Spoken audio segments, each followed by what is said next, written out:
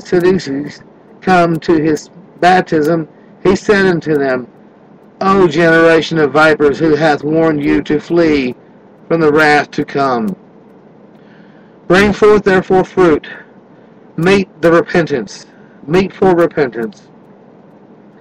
And think not to say within yourselves, We have Abraham our father. For I say unto you, that God is able of these stones to raise upon children unto Abraham. And now also the axe is laid unto the root of these trees. Therefore every tree which bringeth not forth good fruit is hewn down and cast into fire.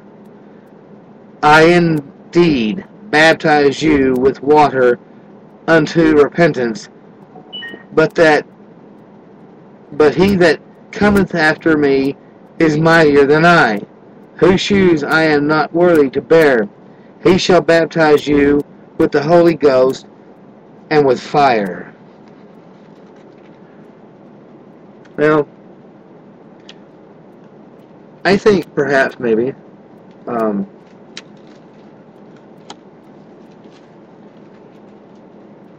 I think 3 chapters should be good enough, I suppose. That brings about 15 minutes of, I don't want to overdo it, we'll carry this on tomorrow, perhaps. I enjoyed reading that to you, and I hope you enjoyed listening.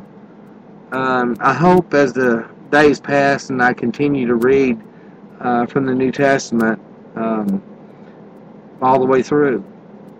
And I chose the New Testament as opposed to the Old Testament because we are living in the days of the New Testament.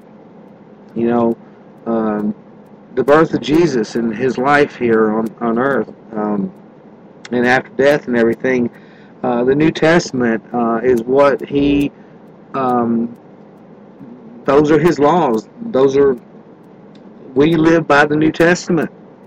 We don't live by the Old Testament. And so, anyway, on that note, I'd like to close in a little prayer, and then you can go on about what you were doing. And so, Father in heaven, thank you for this beautiful day, and thank you, Lord, for allowing me to, for putting into my heart the idea to give this sort of broadcast. And Father, thank you for helping me with my reading, even though I stumbled here and there. Thank you, Lord, for helping me with it. Father, I ask you to please bless those who are listening, and bless them in the troubles that they may be facing. And Lord, you know those who are listening, and you know what their troubles are, Father. So please bless them, and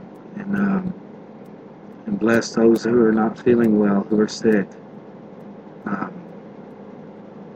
And thank you, Lord, for your blessings, and forgive us our sins and lead us from temptations.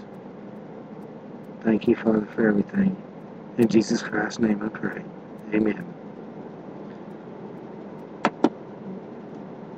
Okay, everyone, I do hope you enjoyed this. Please leave a message and let me know your thoughts. Would you like to hear more? Take care now. God bless.